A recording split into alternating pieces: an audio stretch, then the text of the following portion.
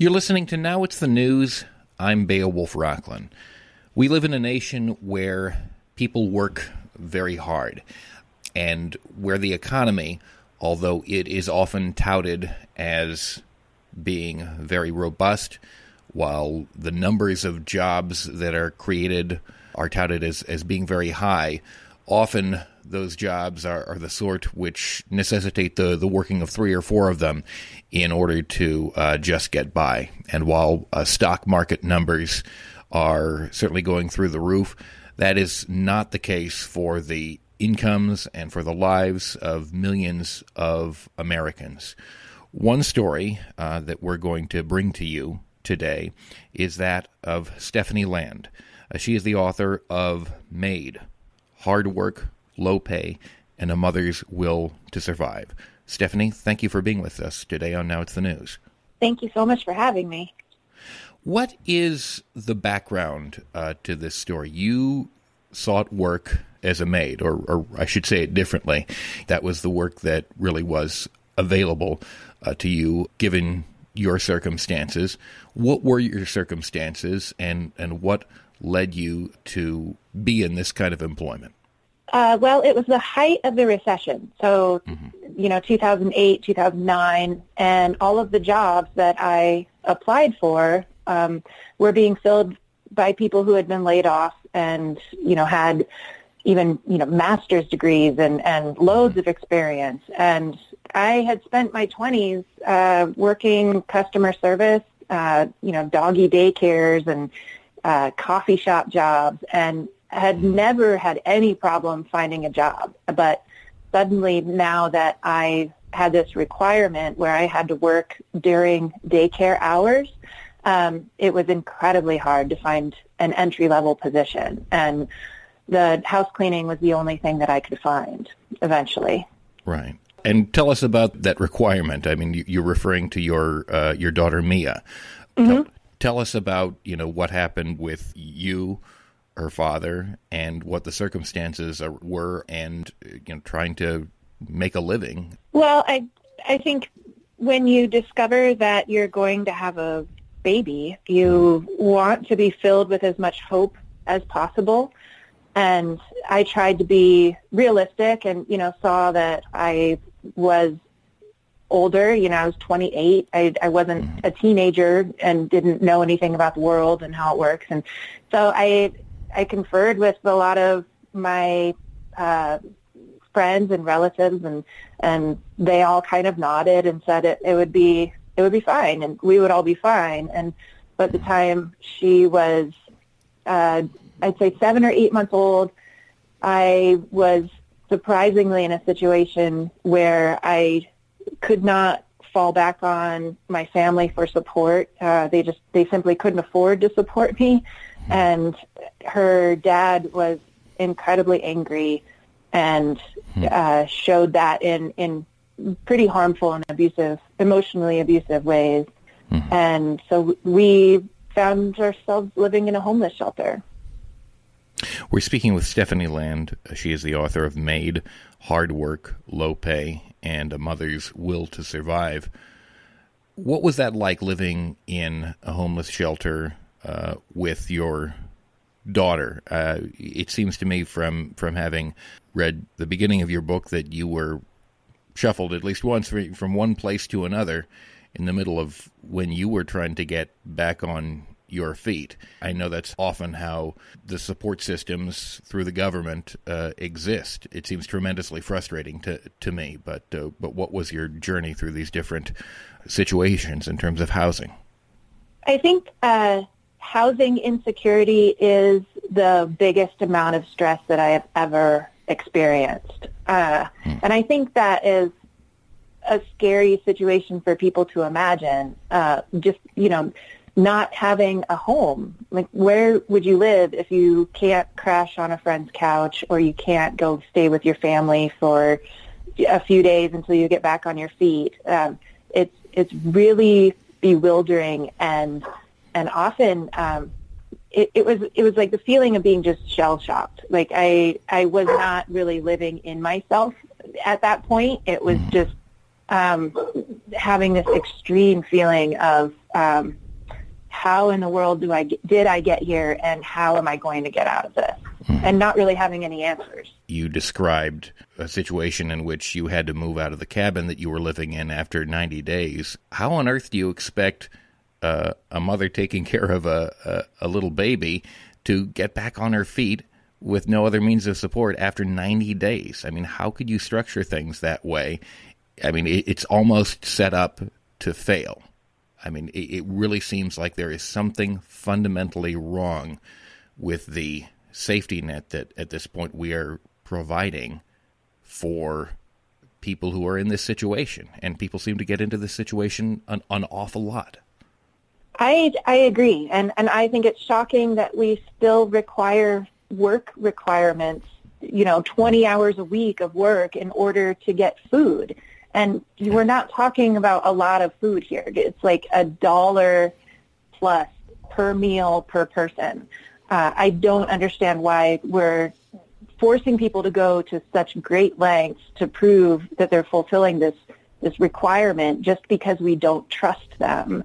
And it's not like it's taking up a huge part of the budget. Like all of the safety net programs, that's everything except Medicaid. So that includes child care, low-income housing. That's only 9% of our tax budget. And so it's really not that much money, but people act like it's this huge amount because they think people are purposefully not working in order to get this supplement. But what it's really doing is supplementing low wages.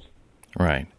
What do you think it is? Because I have noticed that psychological phenomenon as well, where people are paranoid almost about the idea of that people who are poor should receive any sort of benefit because somehow they are likely to be cheating the system. And yet we see enormous contractors through the government of one sort or another, receiving enormous amounts, in many cases, thousands of times more than the small amount that people who are hungry receive, and they won't think twice about it. In fact, they will become upset if you say, well, we have to get rid of this because you are attacking a quote-unquote job creator. How do you think people come to that mental state where there is such an imbalance in terms of support systems and how much money is placed towards them? I just watched a documentary on HBO while I was on the road about Martin Luther King, and he said something. He said subsidies are acceptable, but welfare is it's a degrading position to be asking for that, and we don't like to give it out because it's not acceptable. And I think it just goes back to this American myth that we're fed, where if you work hard enough, then you'll make it in this country. And so if you're not making it, then you're not working hard enough.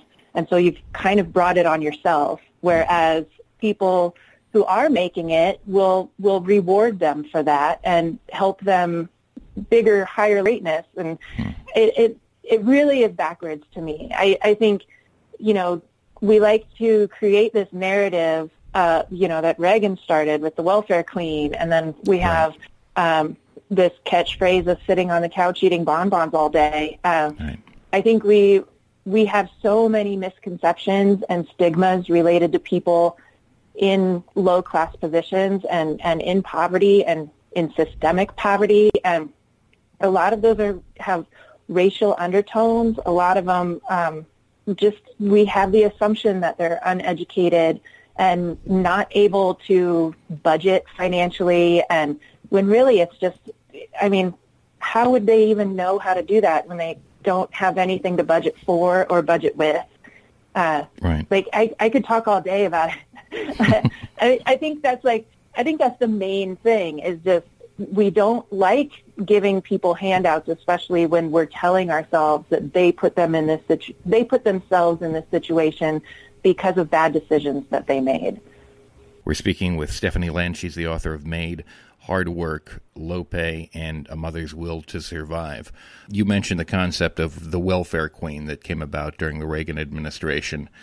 Given what you've been through, what's the reality of being on welfare in America? You're right. It's not sitting on a couch eating bonbons. What is it actually like, especially as a single mom, being on food stamps? I mean, what's the reality of living day to day?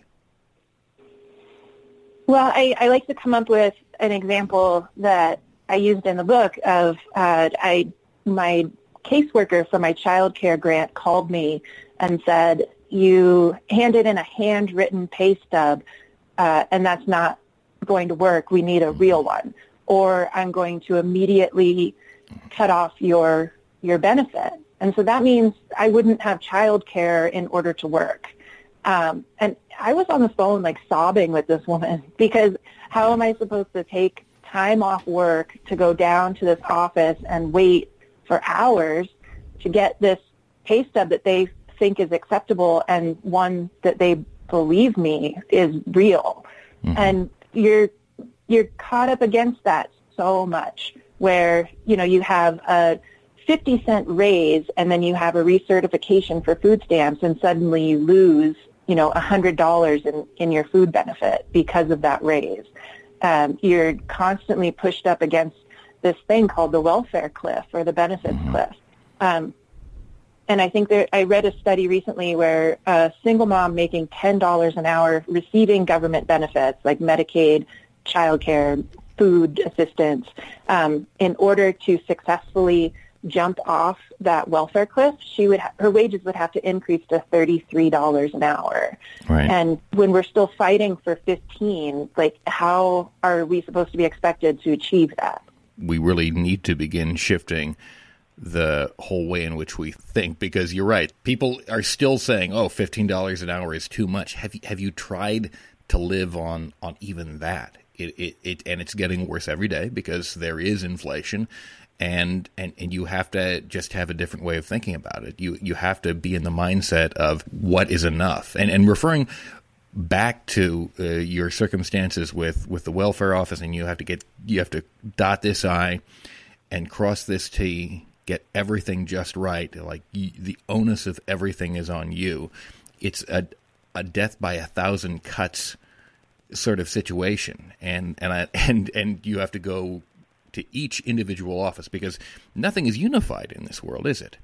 You have to go to a welfare office, you have to go to a WIC office, you have to go like there's nothing consolidated. So you're spending your time that you could be using to earn money, tracking down all these little administrative details. It really you want to pull your hair out. Yeah, and it wasn't always like that. When I first started, you could go online or go down to the office and fill out one application, and that application could qualify you for cash assistance, for SNAP, for child care, for Medicaid. And because you qualified for one or all of those things, then you were automatically enrolled in the free school lunch program or, you know, utility assistance or anything like that. And they've been slowly changing that. I think just recently with the SNAP program reform through the Farm Bill, they were trying to take away the connection between qualifying for SNAP and qualifying for LIHEAP, which is the utility assistance program. And so you suddenly have to make 2 different appointments instead of just one, and it's 2 different packets, and you have to prove your need and your work schedule twice.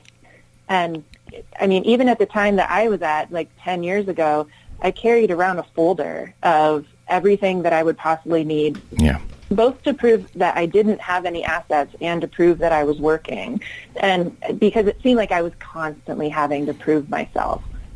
We're speaking with Stephanie Lynn. She's the author of Maid, Hard Work, Low Pay, and A Mother's Will to Survive.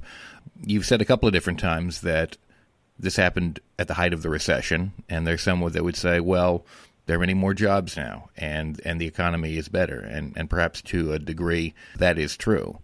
What's your take on that? Do you think things have changed? It seems to me, at any rate, that in some ways, especially what you described just now in terms of benefits, it's actually gotten worse. Well, I think there are probably more available jobs, but I think there's still entry-level positions. And when you're starting over, especially if you have some kind of criminal record or you have a